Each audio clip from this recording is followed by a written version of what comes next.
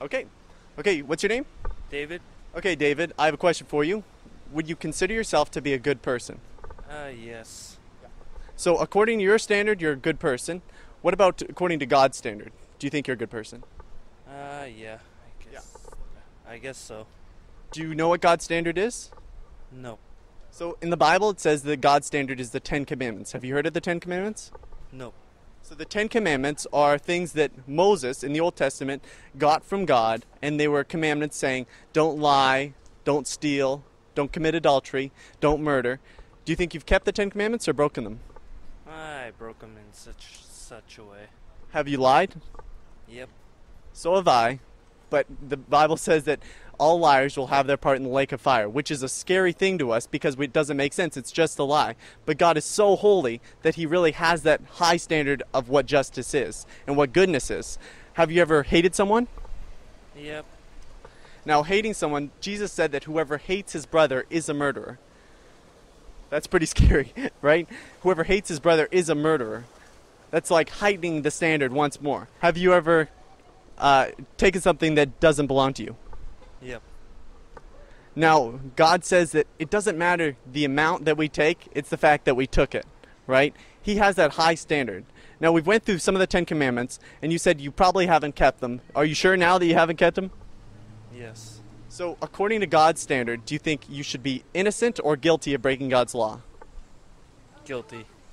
Now, what do you think God should do with a guilty person? Send them to hell. Do you think that's just? Yep. It is just because we've broken God's law, and the punishment for sin is death and hell, which the Bible says. Does that scare you? No. Does that concern you at all? Nope. Because you don't believe it? Nope. Now, if it's true, you'd be heading for hell. The Bible says that God doesn't want anyone to perish, but yet he sent Jesus to die on the cross to take the punishment that we deserve for our sins against God. Have you heard that before? Yes. Now, Jesus took that punishment upon himself. We deserve hell for our sins against God, and what God commands us to do today is repent, which means turn from sin and trust in Jesus. Now, you said you heard this before. What is holding you back from trusting in Jesus? I consider myself Satan's child. Satan's child? Yeah. What do you mean by that? I was always a hell raiser when I was younger. So you did bad things when you were young, you were always causing trouble. Well, the Bible says that not only can we be forgiven for the things we do in our past, but he also says that we can be forgiven present and future because of what Jesus did.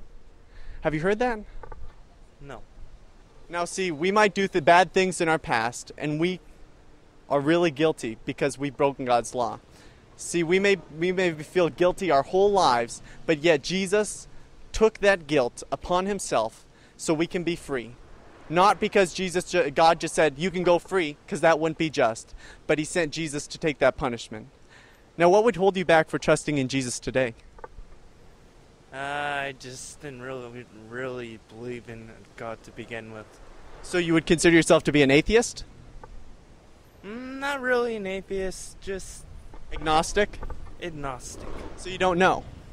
Well, here, the Bible says that man knows he exists, but he suppresses that truth in unrighteousness. See, we all do wrong, that's why we're unrighteous. And we don't want God because we love our sin. Do you think that could be an answer to your question? Now, the Bible says that we've all broken God's law, but we suppress that truth, and that's why we don't want to believe him. Do you have any questions about God? No, I don't. No? Now, I just encourage you today to think this thing's true, because if it's true, you admitted yourself you'd be going to hell, but Jesus died on the cross for your forgiveness. Are you going to think about this today? Yes. I so appreciate the conversation, and I wish you all the best. Thank you so much.